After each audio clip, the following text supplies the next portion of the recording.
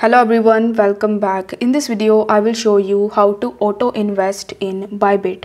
In order to do this, you first have to launch your Bybit mobile application and then you just have to log in into your account. Now once you're successfully logged in, on the home page, you are going to see the option of trading bot. So you need to tap on the option of trading bot and then you will be redirected on this page.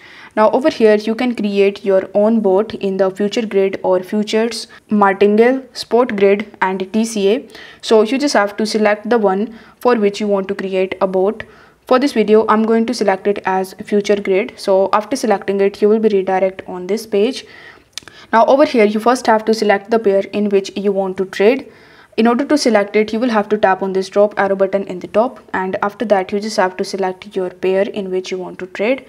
After selecting it, you will be asked to select the strategy. So you can use the AI strategy or you can even enter your own trading manually. Then you will have to select among the option of neutral, long and short. After that, you will have to enter the investment. So you just have to enter the amount that you want to spend in this trade.